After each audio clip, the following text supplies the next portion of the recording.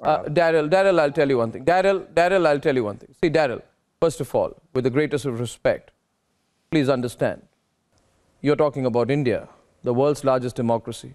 We are one of the world's largest economies and the world's largest armies. So I think, if you don't mind my saying this directly to you, I think this is a rather patronizing approach. Allow me to complete. I know you won't like to hear this. It's a rather patronizing approach where you assume that you have direct control over India's foreign policy. You don't. I said it yesterday on my program on numerous occasions when it came to India's national security. America has stood against India. Okay? You are not proving to be dependable. I can take a bet with you, Daryl.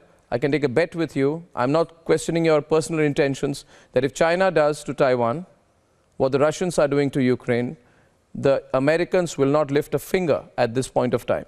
I am, on the contrary, very, very practical. I'm saying that Russia is provoking. I'm saying the West cannot say they don't provoke. And before I bring in, yes, I will come to you, Professor Beckley. I'll just say one thing. You mentioned history. I'm saying don't let the matter boil and boil and boil and boil and boil. And please, I'm just saying don't add fuel to the fire by giving Stinger missiles, by giving weapons. Well, by standing on the edge of the amphitheater, at some point, please, someone like you who's involved in arms control, please look at the bigger picture. You know, you don't realize this, Daryl. Maybe you don't understand my perspective, Professor Beckley, but I think you almost pushed the world into a massive confrontation when you killed Iranian General Qasem Soleimani and 9 by violating international law. Did you predict how they would respond? What did America do, what the CIA do in 1953? When they tried to destabilize the government of Iran, do you remember what you did then?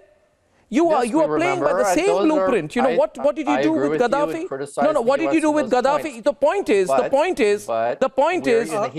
Caesar, the point is, allow me, allow me, now you don't want to hear me, you see, because I disagree with you and because I'm putting together a very solid argument to counter yours. I'm saying, sir, there's a threat hanging all over the world.